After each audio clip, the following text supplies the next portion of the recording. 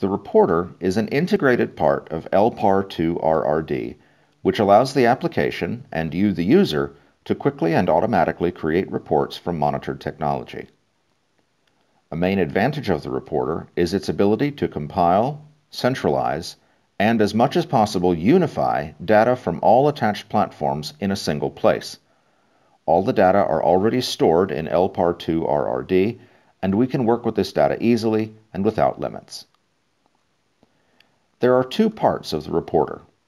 One is historical reports, and the second is reporter itself. Reporter is mainly used for regular reports, which can be scheduled ahead of time. Historical reports is most suited for ad hoc reporting. This can be especially useful in cases of an issue requiring further investigation or as a form of input for other departments. Let's start with historical reports. These are available for selected platforms. In this video, we're going to use historical reports for IBM POWER Systems. Just select the time period for which you would like to have a report.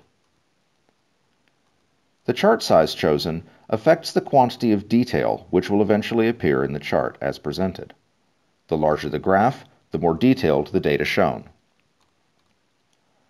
The content of the data affects the metrics we choose during selection. The available metrics vary depending upon the selected technology. Once all metrics and parameters have been set, we can begin the actual data generation by clicking the Generate Report button. The report can be viewed either on screen or downloaded as a PDF or XLS file. The reporter is used to generate and define periodic reports, which can also, if needed, be run on a one-off basis outside of proposed definitions. Preparing the definition in the reporter begins by selecting the metric from which individual devices or platforms are added. Now let's create a new definition.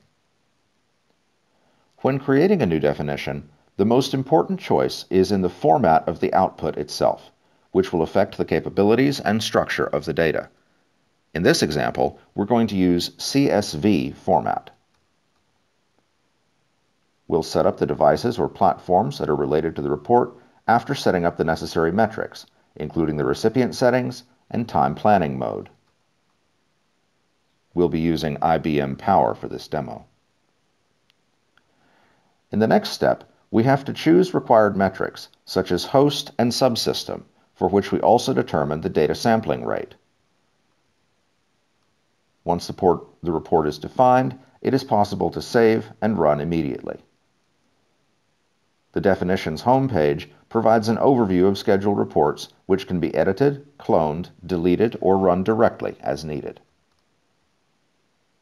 The report is generated after being manually run and becomes available for download through the link or in the History section.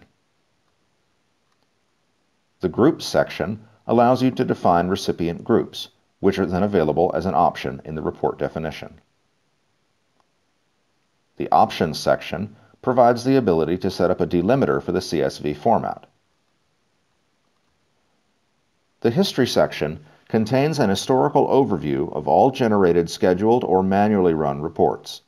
They can be downloaded from here in the appropriate format in which the report was generated. Would you like to try both tools? Try them out with our demo. Do you need more information from our experts? You can arrange a consultation via WebEx session.